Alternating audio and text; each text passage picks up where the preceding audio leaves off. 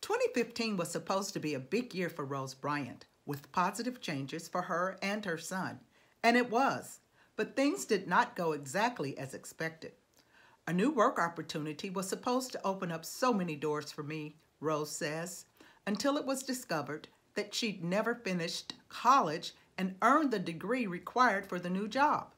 This forced her to understand that not finishing school was holding her back.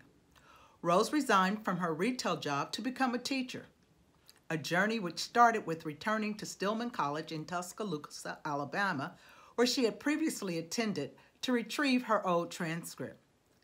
It was like divine intervention, Rose explains. When I went by the school to pick up my transcript, one of my professors recognized me and asked if I was coming back.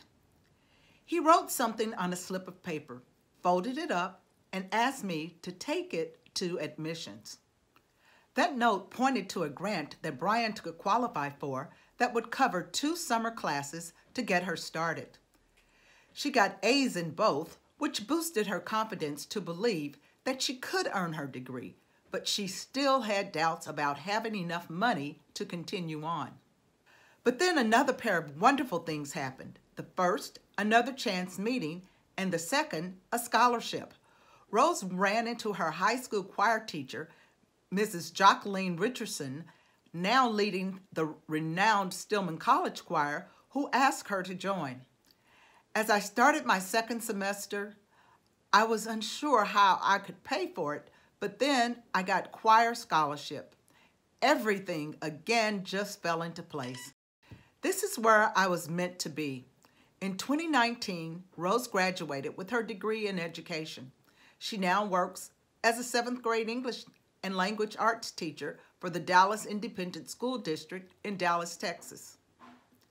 The Christmas Joy Offering supports Presbyterian-related schools and colleges like Stillman, equipping communities of color. Rose encourages us to support the offering because it can make such a big difference. I don't think I would be here without the support of Stillman, she says. The amazing thing is that all of this has happened in a ripple effect. I was able to finish my goal because of support I received, and I know of at least 6 people who came directly to me about how they could do the same, including my younger sister. The ripple effect that Rose speaks of starts when each of us does some small thing, such as giving a gift to the Christmas Joy Offering, the power of which grows stronger and stronger as it is passed along. Please give generously. When we all do a little, it can add up to a lot. Let us pray. Call us to follow you, Good Shepherd. Bless all your children with the desire and the opportunity to achieve their full potential. Amen.